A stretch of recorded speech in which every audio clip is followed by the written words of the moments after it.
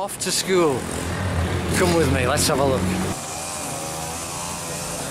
Well, I'll tell you now, the reason I'm here is, you know, if you want to come abroad to teaching overseas, teaching English overseas, if you look on the internet, what you usually find is that it says if you want to come to Thailand and teach English, then you need a qualification. Well, I'm with hello. I'm with this lady here. This is Agnes, and she's living proof that, in fact, you can come here to Thailand. You don't need qualifications before you come, and in fact, you don't even have to be English because Agnes is Polish. Exactly. So all information what they wrote that you need to be a native speaker, and as well you need a qualification, exams. It's not true. Right, okay. Well, we'll get the full story from you in a moment. Okay. Let's go and have a look around the school.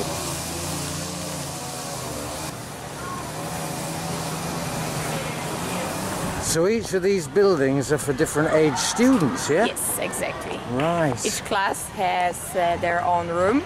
Right. For which they take care, cleaning every day, taking trash away. How many buildings are there? Till now we have 5 buildings, but there is one more building right now making. I mean there is 7, but 5 main. Right. For the classes. This building, for example, is very interesting. They're just learning how to clean. This one here? Yes. Right. About different types. Hello. Hello. About different types of brush. Right. Yeah, interesting. Big one, small one. Yes. Busy. Yeah, it's time for the older students. Right. The young one was 1 hour before. So they start early then, don't they? They start what, about 11:30, 11:30? Start lunch? Yes. Right. They have a lunch. 11:50 start for the older, for younger 11. Traditional Thai teacher's room. Mix. Hello teachers. Sawadee ka. Oh, Sawadee krap. We have a Thai teachers mix with the foreign teachers. That's a good idea. Hello. It is. And that's Robin from Philippines. Right, lovely. Teacher.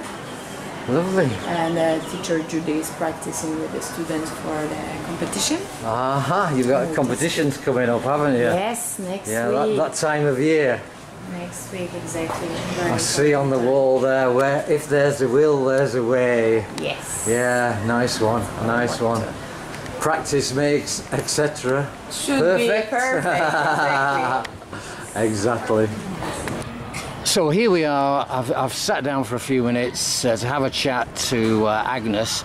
As I say, Agnes is from Poland and she's a traveller. You've been travelling around the world for how long? 3 years right now. 3 years. And then you came to Thailand, and obviously when you travel occasionally you run out of money. So I guess this is what happened here. So take up the story for me. You got to Trat in Thailand, then what happened? I get to Bangkok at first, and it was the first place where I start looking for a job. And obviously I'm a lifeguard going back home, so it was the first job what I was looking for.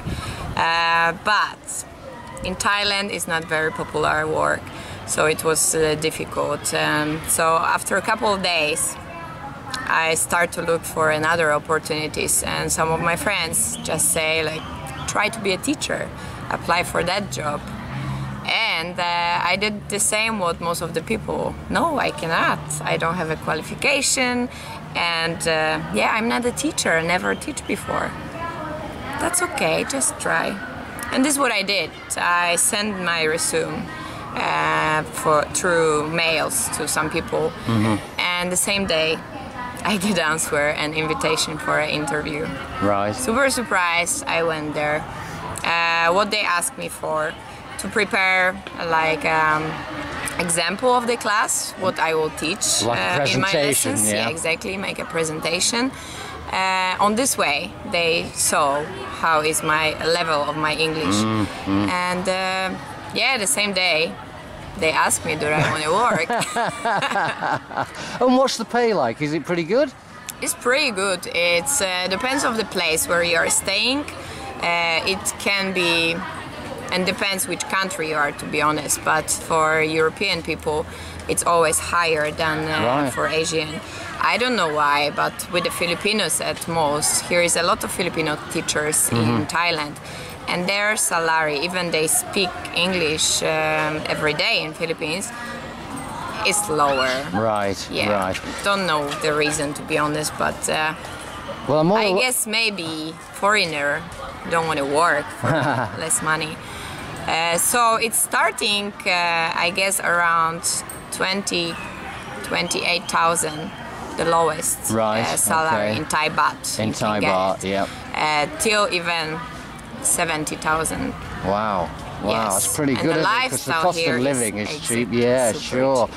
And they are, as we're finding out here in Thailand, they are crying out for English-speaking teachers, no matter where they happen to come from. But if they come from, if they're white and from Europe, it seems to be. That's the point. What they told me actually, that. Okay, maybe your English is not perfect, you're not native speakers, but still comparing to Thai people, your English is good if you can communicate. So for sure you can teach something. That's great. Thai students. Thank you for that, Agnes. Thanks for telling us all about that. So guys, don't be afraid, just try. The hardest is the first step.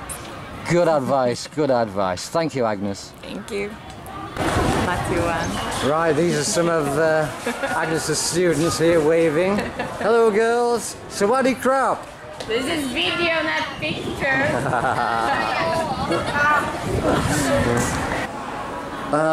Agnes is just showing me this corner here, which is called the, it says welcome to the Asian corner. ASEAN. Now this is like a bit like the European Union. The countries around here in Southeast Asia are coming together to share resources, I think is the best way of putting it, isn't it? Yes. So, and again, like the European Union, you know, some people like it and like the idea and some people don't. But there we are.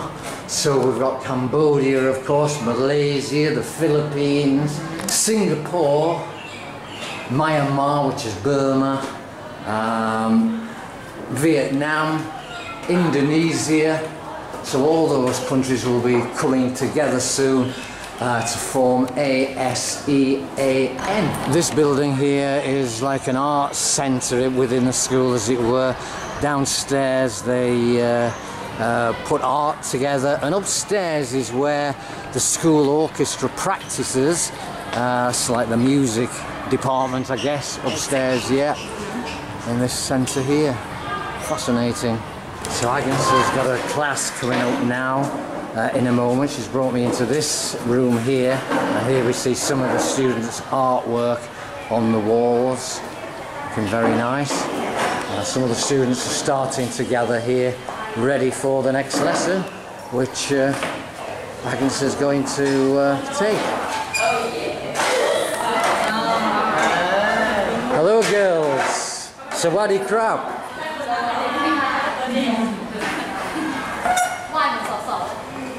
Sure. Right, and what are you going to do with these guys this afternoon? This afternoon we start our new topic. We will talk about jobs, about responsibilities, and we'll see, do some worksheets, some exercise, ask them what are the plans for the future. Do you enjoy classes with Agnes, teacher Agnes? Yeah? Enjoy.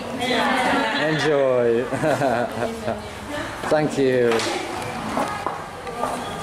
See, I've been making masks and heads here. Wow, these are cool. Do they use these in performances then? Exactly. Yeah. When, for example, is Sports Week. Right. They have a competition in sports, and they make a parade as well in front of the school. They are using it. Fabulous. So everything what they do is for something, Right. not just to do and throw it away. Interesting. Very nice. Very interesting. Make a video for you. This is Thursday. Chompu, yeah? Yes. Chompu, yeah? Did you have a nice birthday? Yeah. Good, I've heard all about it. Thank you very much That's all for right. making the video for me. Yeah, it's okay. It was Agnes. It was all Agnes. I just helped her along there a little bit. So, how long have you been at this school? How long have you been coming here? 4 years. 4 years, yeah? And how long have you got to go at this school? How long left? Left 2 years. 2 years more. Yeah. Right, and what will you do after you leave here? Do you go to university? Yes, I will go to university in Bangkok. Right, excellent, excellent. Lovely. Lovely to meet you, Chompu. Lovely to meet you too. Thank you. Thank you very much. Bye. Well, what a great day, what a great sort of hour or hour and a half I've spent here with Agnes. Absolutely fascinating. As I was saying there, I could spend a day or two here learning about the education system, the schools here in Thailand, and I hope you found it interesting too. Thanks for joining me.